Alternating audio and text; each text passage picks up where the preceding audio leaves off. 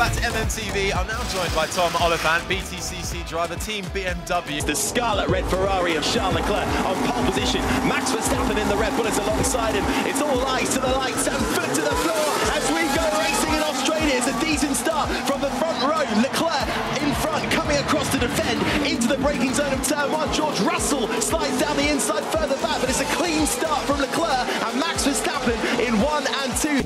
The Prato Orage. Is that your best pronunciation? Yes. Another Lamborghini. It's not going to happen. We're in the arena where basically loads of different types of cars going by, so we thought perfect opportunity to find me a car that I can fit in. Was there a moment where you thought, when Formula One was becoming a reality and you were joining the fraternity, did you think from the start, I could be a world champion?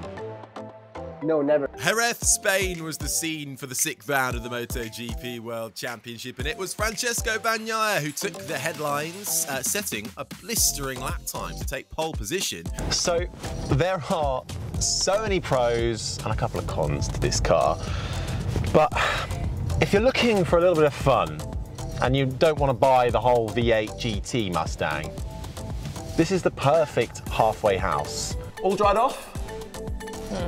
Not quite. Yeah, no, you still got, yeah, anyway. So, what exactly do we need though to figure out how much fizz is in this bottle?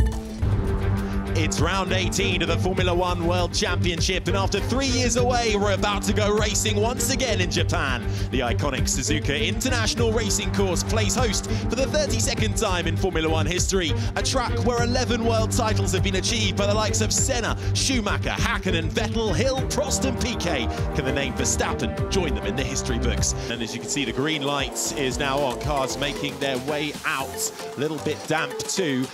Last time we had wet running, well, it was Friday, FP1 and FP2, and it wasn't really a good day for Mick Schumacher in the Haas, who absolutely binned it in the wall, essentially, coming out after a practice start right at the end of the session. Just talk us through this, Jolien, because it was a bad day for Schumacher, but he did manage to recover it come qualifying. If you get hungry while you're watching the London New Year's Day parade, you can come to the food court where there is a huge variety of food on offer, including some very delicious donuts. Meanwhile, on the main straight though, it is Valtteri Bottas, the former Mercedes driver, now in the Alfa Romeo, who makes a move down the outside of turn one on Yuki Tsunoda. If you wear that, you're good. From chemical, biological, radiological and nuclear threats, but you don't really want to be wearing that, but it's hefty stuff, and I'm told wearing it is not that pleasant either. You've got the rubber gloves as well, inner gloves, there's a material on the underside of this. This is quite waterproof too, and obviously you've got the covers on the boots too. He's got similar sized feet to me actually, so I could probably nick those. Your F1 news in 60 seconds, but what happens to them after? Jaime Alguersuari was the first Red Bull Junior enter Pastor Maldonado. A jump start then earns a driver a penalty.